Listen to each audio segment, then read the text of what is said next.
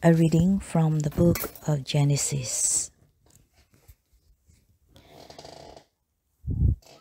When Abram was 90 years old, the Lord appeared to him and said, "I am God the Almighty.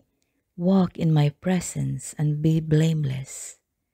God also said to Abraham, "On your part, you and your descendants after you must keep my covenant throughout the ages. This is my covenant with you and your descendants after you, that you must keep. Every male among you shall be circumcised." God further said to Abraham, "As for your wife Sarai, do not call her Sarai. Her name shall be Sarah. I will bless her, and I will give you a son by her. Him also will I bless. He shall give rise to nations, and rulers of people shall issue from him." Abraham prostrated himself and laughed, as he said to himself, "Can a child be born to a man who is 100 years old?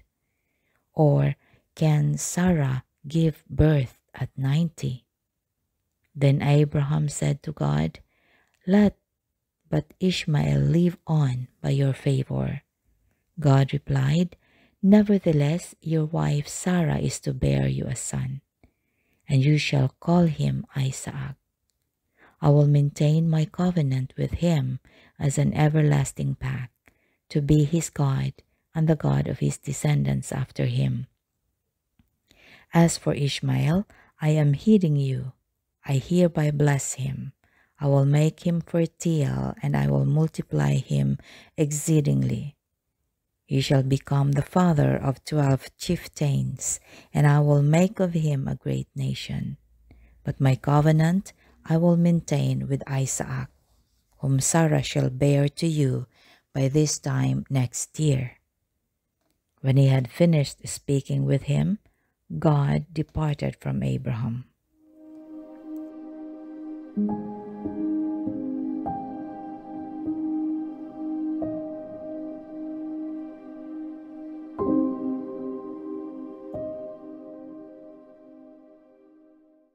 Responsorial Psalm. See how the Lord blesses those who fear him.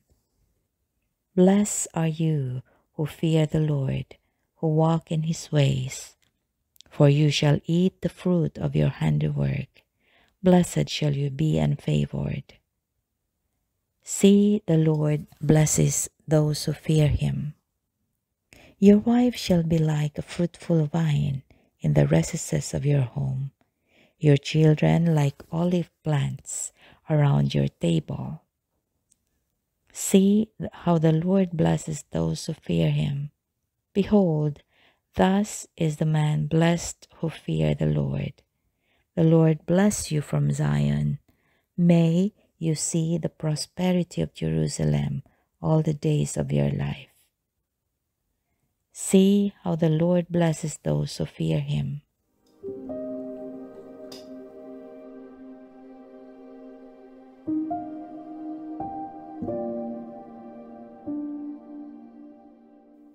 A reading from the Holy Gospel according to Matthew.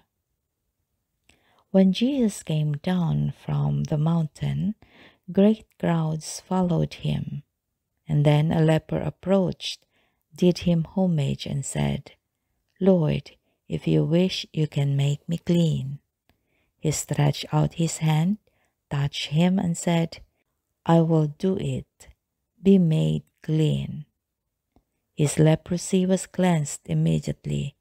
And then Jesus said to him, "See that you tell no one, but go show yourself to the priest, and offer a gift that Moses prescribed, and will be proof for them."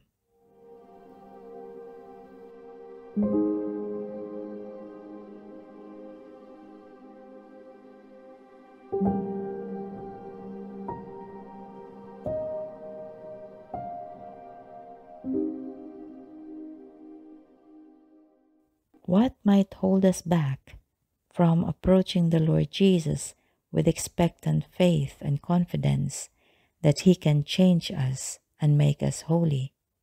Perhaps fear, pride, and the risk of losing one's reputation or friends. Jesus did something which was both remarkable and unthinkable at the same time. He approached the unapproachables. He touched the untouchables. Lepers were outcasts of society.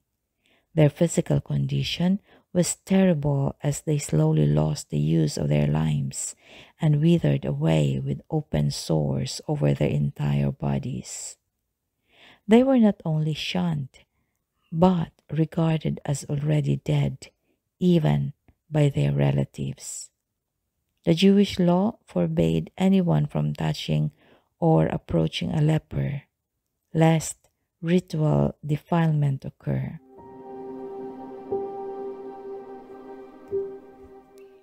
The leper who came to Jesus did something quite remarkable. He approached Jesus confidently and humbly, expecting that Jesus could and would heal him. Normally, a leper would be stoned or at least warded off if he tried to come near a rabbi. Jesus not only grants the man his request, but he demonstrates the personal love, compassion, and tenderness of God in his physical touch. The medical knowledge of his day would have regarded such contact as grave risk for incurring infection. Jesus met the man's misery with compassion and tender kindness. He communicated the love and mercy of God in a sign that spoke more eloquently than words. He touched the man and made him clean, not only physically, but spiritually as well.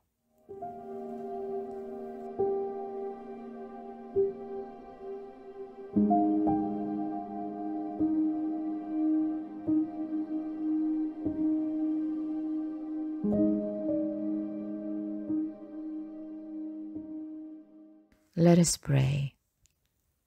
May the power of your love, Lord Jesus, fiery and sweet as honey, so absorb our hearts as to withdraw them from all that is under heaven.